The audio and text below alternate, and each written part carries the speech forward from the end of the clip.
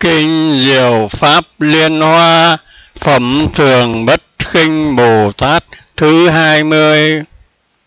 Lúc bây giờ Phật bảo Ngài Đắc Đại Thế Đại Bồ Tát rằng: ông này nên biết, nếu có tỳ kheo ni ưu Bồ Tát ưu Bà Di nào thọ trì Kinh Pháp Hoa này, đẳng công đức như trước đã nói, mắt tai mũi lưỡi thân cùng ý thanh tịnh, như con người nói lời thô ác mắng nhiếc chê bai mắc tội báo lớn, cùng như trước đã nói. Đắc Đại Thế, về thời xưa quá vô lượng vô biên bất khả tư nghị, vô số kiếp có Phật hiệu là Oai Âm Vương Như Lai ứng cúng, chánh biến trí minh hành túc, thiện thể thế gian giải vô thường, sĩ điều ngự trường phu thiên nhân sư Phật Thế Tôn. Kiếp đó tên là La Phi, nước đó tên là Đại Thành. Đức Oai Âm Vương Phật trong đời đó vì hàng trời người Atula mà nói pháp, vì người cầu thanh văn mà nói pháp tứ đế, thoát khỏi sanh già bệnh chết, rốt ráo niết bàn. Vì người cầu Bích Chi Phật mà nói pháp 12 duyên, vì các Bồ Tát nhân vô lượng chánh đẳng chánh giác mà nói 6 pháp ba la mật, rốt ráo trí huệ của Phật. Đắc Đại Thế, Đức Oai Âm Vương Phật đó sống lâu 40 ức na do ta hằng hà sa kiếp, chánh pháp trù ở đời kiếp số như vi trần trong một chiêm phủ đề, tường pháp trù ở đời kiếp số như số vi trần trong 4 châu thiên hạ. Đức Phật đó lợi ích chúng sanh vậy, sau mới diệt độ, sau khi chánh pháp trường pháp diệt hết, trong cõi nước đó lại có Phật ra đời cũng hiểu là Oai Âm Vương Như Lai ứng cúng chánh biến trí minh hành túc thiện thể thế gian giải vô thường sĩ điều ngự trường phu thiên nhân sư Phật Thế Tôn. Các thứ lớp như thế có 2 muôn ức Đức Phật đều đồng một hiệu. Đức Oai Âm Vương Như Lai giàu hết diệt độ rồi, sau lúc chánh pháp đã diệt trong đời tượng pháp, những tỷ dư tỳ kheo tăng thượng bản có thế lực lớn. Bây giờ có vị Bồ Tát tỳ kheo tên Thường Bất Khinh đắc Đại Thế. Vì cớ gì tên là Thường Bất Khinh?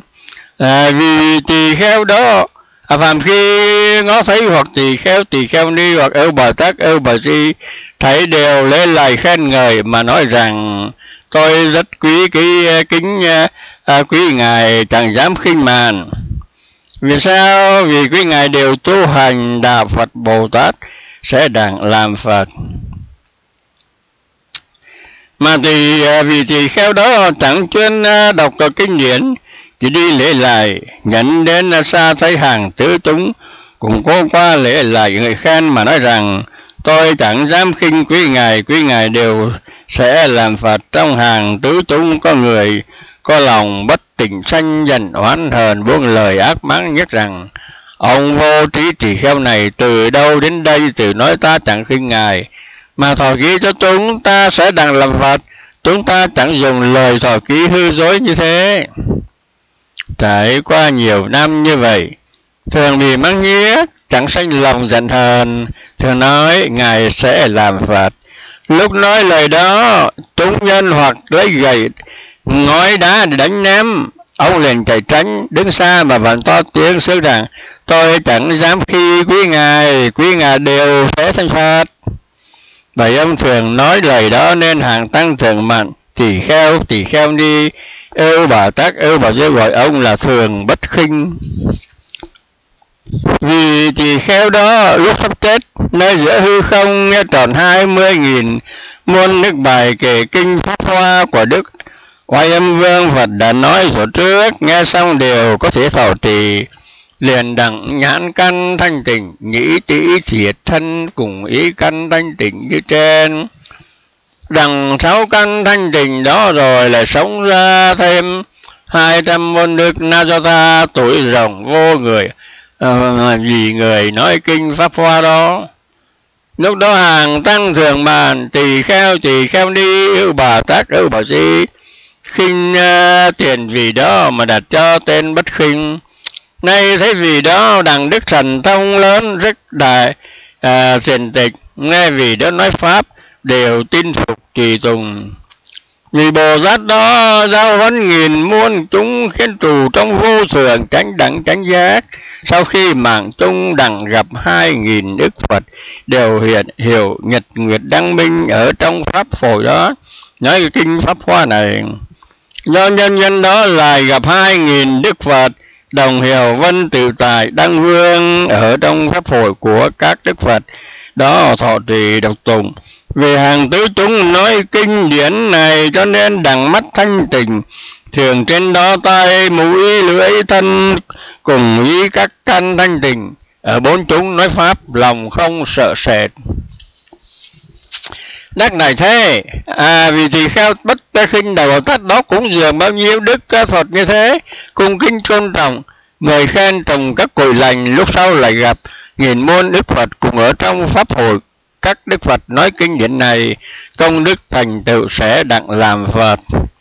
Đắc đại thế, ý ông nghĩ sao? Thường Bất Khinh Bồ Tát thổ đó đâu phải người nào là chính là thân ta. Nếu ta ở đời trước chẳng thọ trì đọc tùng kinh này, vì người khác dạy nói thì chẳng có thể mau đẳng vô thường chánh đẳng chánh giác. Vì ta ở chỗ các đức Phật tổ trước thọ trì đọc tùng kinh ấy này, vì người khác nói nên mau đẳng vô thường chánh đẳng chánh giác. Đắc đại thế, thuở đó vốn chúng tỳ kheo ni ưu bà tát ưu bà di, do lòng giận hờn khinh tiền ta, nên trong 200 ức kiếp phường chẳng gặp Phật, chẳng nghe pháp, chẳng thấy tăng, nghĩa kiếp ở địa ngục. Tỳ chịu khổ não lớn hết tội đó, rồi lại gặp Thường Bất Khinh Bồ Tát giáo hóa đạo vô thường chánh đẳng chánh giác. Đắc đại thế, ý ông nghĩ sao? Bốn chúng Thường Khinh vì Bồ Tát thời đó đâu có phải người nào lạ, chính là nay trong nồi này bọn đông bà Đà La 500 vị Bồ Tát, bọn đông sư Tự Nguyệt 500 vị tỳ kheo, bọn đông Ni Tư Phật 500 ưu Bồ Tát đều bất thối chuyển ở nơi đạo vô thường chánh đẳng chánh giác. Đắc đại thế, phải biết kinh Phật, kinh Pháp Hoa này rất lợi ích cho các vị Đại Bồ Tát, có thể làm cho đến nơi đạo vô thường chánh đẳng chánh giác. Cho nên các vị Đại Bồ Tát sau khi Phật diệt độ phải thường thọ trì trục động, dạy nói tuyên chép kinh này. Khi đó Đức Thế Tôn muốn tuyên nghĩa trên mà nói kể rằng: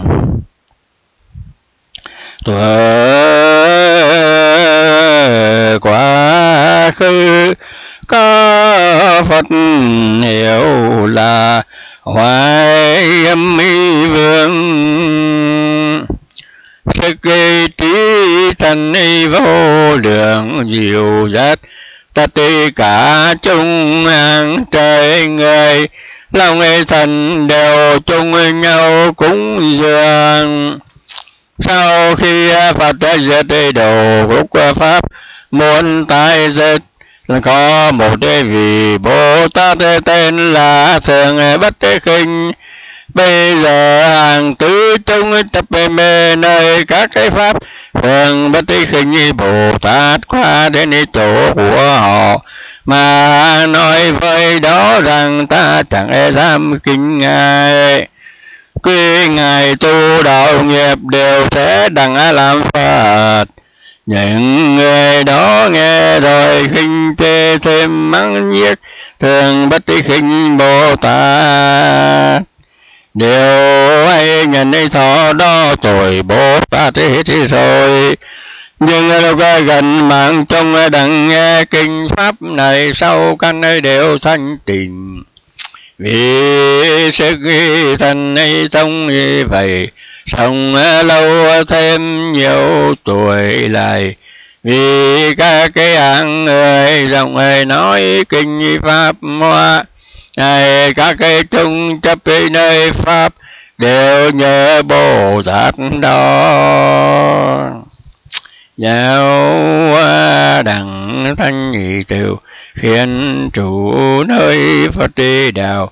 Thường bất đi khinh mang chung gặp vô số đức Phật, nuy nói kinh này vậy đăng vô lượng phước đức, lần lần đủ công đức mau chứng thành Phật đi đạo. Thừa đó thường bất đi khinh rồi chính là thân ta bốn bộ chúng khi ấy những người chấp nơi pháp.